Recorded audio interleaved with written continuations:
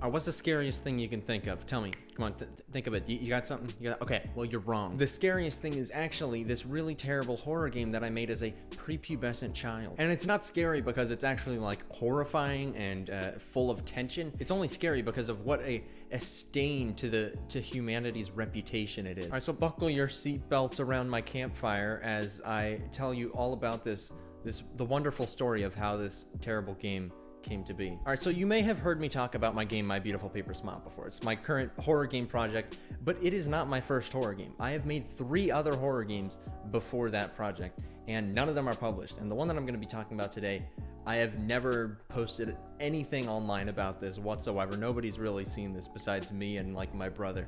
So here we go. All right, so at the time I was probably like just turned 13, and it was getting close to Halloween. It was probably like August or October, right?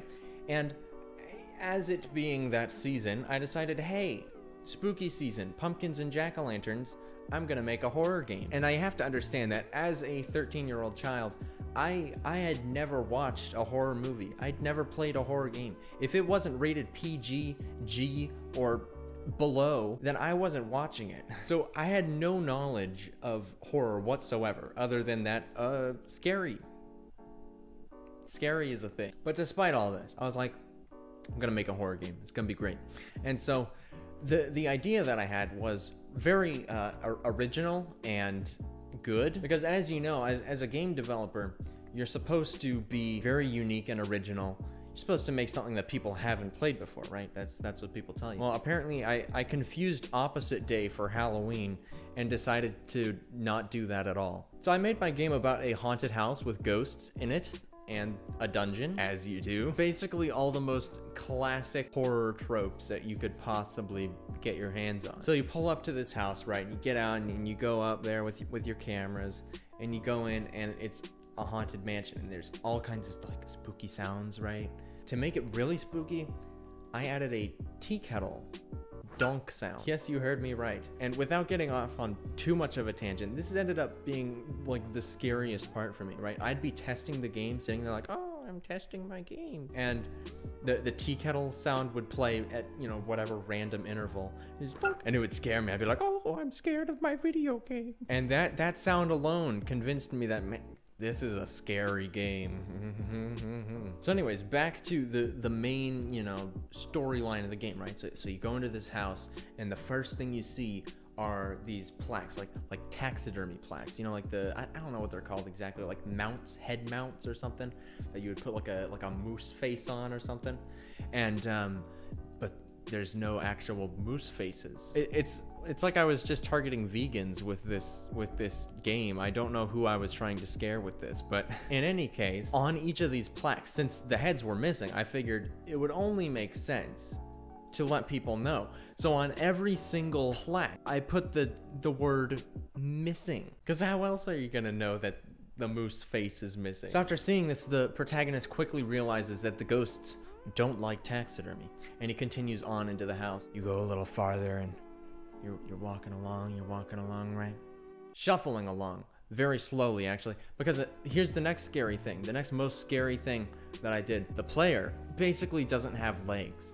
Like, they walk so incredibly slowly that you'd think that they're like crawling. Apparently that's good game design according to 13-year-old me. And so then you keep walking, and this is probably the scariest part of all.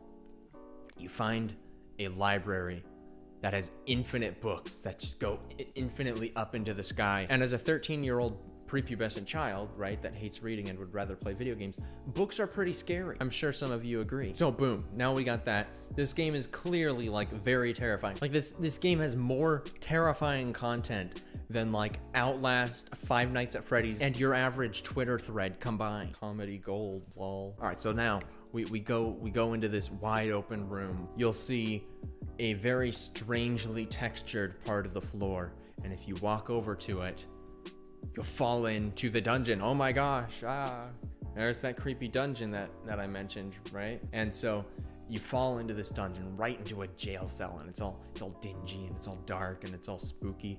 And you get down there, and here's one of the scary parts, right? Your chains rattling around. I'm sure you've never seen anything like that in a horror movie. Chains Sound a change? No. Saw it here first, folks.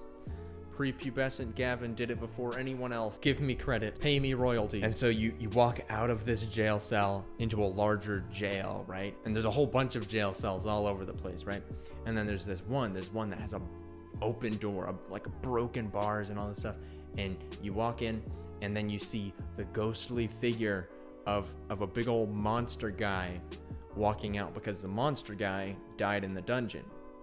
As you do. Apparently, whatever millionaire owned this mansion decided to have a pet monster and just keep him in his dungeon until he died. So the monster leads you straight towards the secret exit. Thanks, Mr. Monster Ghost. How convenient. And then you just follow him along and you get out, and that's the whole game, basically. Now, I didn't actually finish it. I didn't get as far as making the monster ghost, right? That was just kind of tentative. Like, I was like, yeah, I'll get to that part. But I didn't. And then the game just ends. So anyways, that is about it for this video. Hopefully you enjoyed it. If you did, be sure to leave a like and subscribe to the channel. That is it, and I will see you guys in the next one.